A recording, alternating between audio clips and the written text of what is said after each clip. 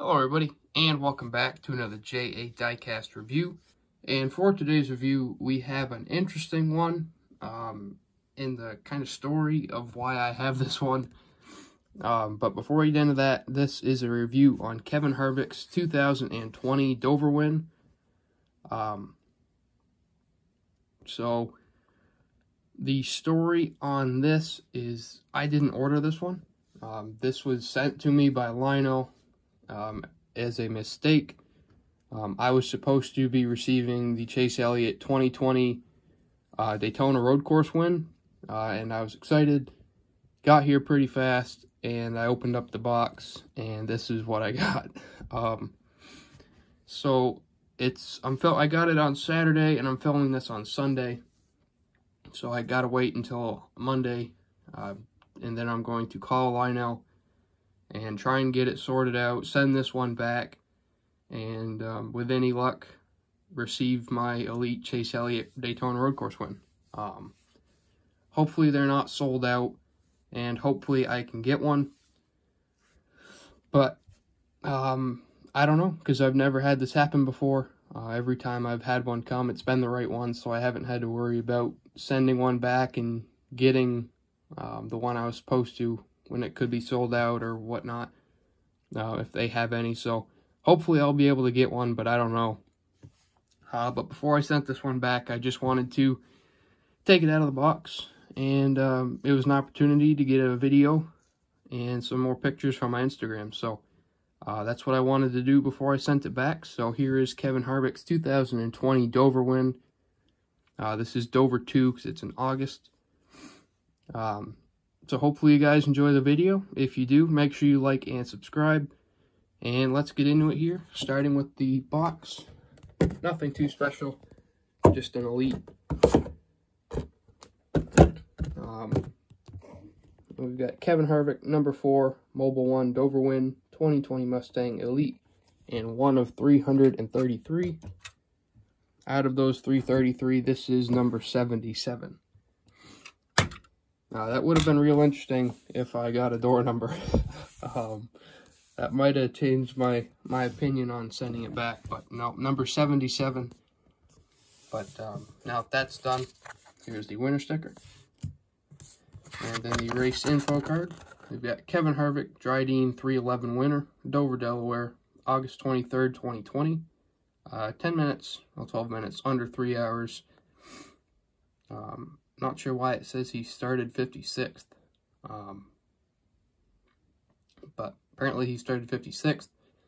311 total laps, 7 cautions for 40 laps, and 223 laps Harvick led, and he won by 3.5 seconds. On the back, got Harvick scores a milestone victory. Stewart-Haas racing driver Kevin Harvick dominated the Dryden 311 at Dover to earn Ford its 700th all-time NASCAR victory. Driving the number 4 Mobile 1 Ford Mustang, Harvick led 223 of the race's 311 laps. He took the lead for good with 17 laps remaining to complete the sweep of each race stage in his 8th NASCAR Cup Series victory of the 2020 season, which he should have won the championship, but that's a different story. In addition to the 700th all-time NASCAR win for Ford, it was also Harvick's 56th career NASCAR Cup Series victory, which put him in a tie for 9th on the all-time wins list. So, there's the card. And as much as this isn't the one I wanted, I was really looking forward to getting that Chase Daytona road course win. This is a pretty slick-looking car.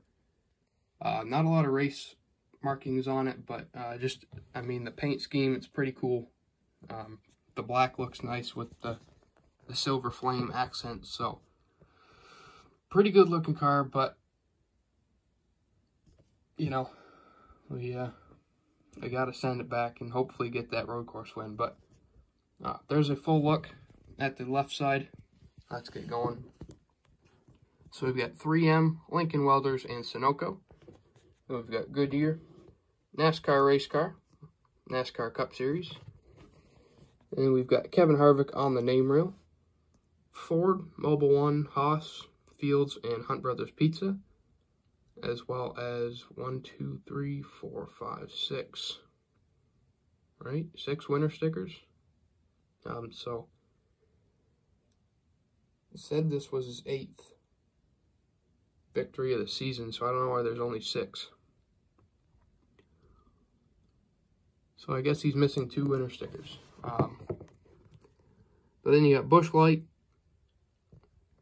Rush, and not sure what that other one is. Then you got Mobile One, Haas on the C post, Mobile One, Jimmy John's, and Hunt Brothers down on the quarter panel, as well as American Ethanol. So we'll flip this around here.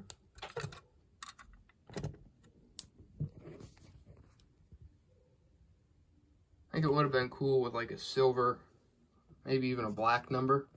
But, you know. And you got the same thing down the right side here. Give you guys a look inside. And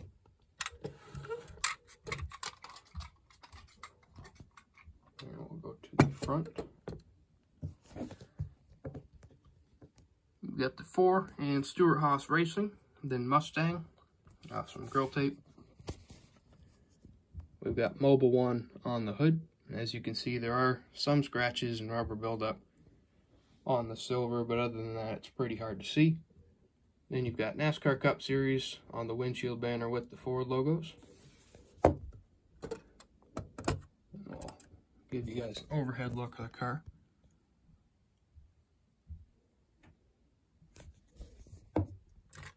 We'll go to the back. Since this is an Elite, the trunk does open. So there's a look inside at the fuel cell. So on the back, we've got Mobile One, and then Mobile One again down there. Got the Ford license plate and number 4. Then on the back of the roof, we've got Busch, Harvick, and then Mobile One on the deck lid. So I'm going to put the camera down here and hopefully get this hood open and give you guys a look inside. So there's underneath the hood. A lot more detailed than the ARC version. And then under the hood you got Ford, Mobile One, Haas, and Wicks. So, but that's about it for this one. Like I said, not the car I was expecting to get, nor the car I wanted, but it is pretty good looking. I just gotta wait till tomorrow. I know with this whole pandemic, Lionel call centers haven't really been all that great. Like, I've tried to call them multiple times to, you know, cancel and, you know, get things like that sorted out. And I think I've only been, like, answered once. So it's been pretty difficult to get a hold of them, but gonna have to try to get this sorted out, because as a Chase fan and Chase collector, that's the car I wanted and the car I needed. So I'm gonna have to send this one back, but hopefully I'll get that sorted out. If I do, you guys will see it with the pictures on my Instagram, and obviously a review, because that's something I do. But hopefully you guys enjoyed the video. If you did, make sure you like and subscribe. Don't forget to check out the links down below. Thank you guys for watching, and I will see you in the next one.